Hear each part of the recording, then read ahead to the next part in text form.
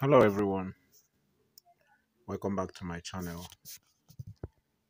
Okay, I'm here with few tips I want to share with you. If you can see my screen very well, I have here 31.666 odds, which I want to share with you. Actually, it's my personal opinion. Like I used to say, you have the right to ignore it, you have the right to use it, you have the right to edit it, amend it whichever way you want, but let the decision be yours because you're responsible for every outcome you got by using this prediction. Okay, Hafiz just said that I want to appeal to those of you that have been viewing our videos without subscribing. Kindly subscribe to this channel and also don't forget to hit the bell icon so that you get notified by YouTube whenever we upload fresh videos. You have a lot to benefit. As you can see, if you've been following us, you know that our positions are real and the accuracy level is also very high. So subscribe to our channel, hit the bell icon to get notified, and also don't forget to like this video. Don't forget to comment using the comment section, and most importantly, don't forget to share it with your friends. So I'm going to go ahead to read them out like I used to do. So I'm going to read them out and read the options that I've made.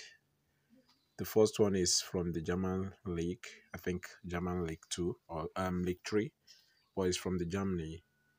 FC Ingolstadt 04 going up against Dynamo Dresden.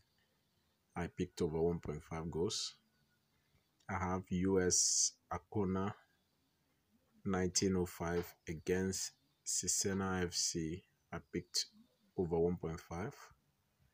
Then from the Spanish side, I have CD Merendes against Abba. I go for over 1.5 goals. Then Lesman FC against Vassal 78. I go for home side to win. I have KV Cottage going up against Licia Campazune.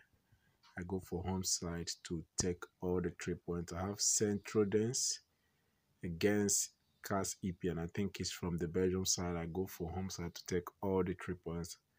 I have Aris Lamisop going up against EAK Lanaka. I go for over 1.5 goals.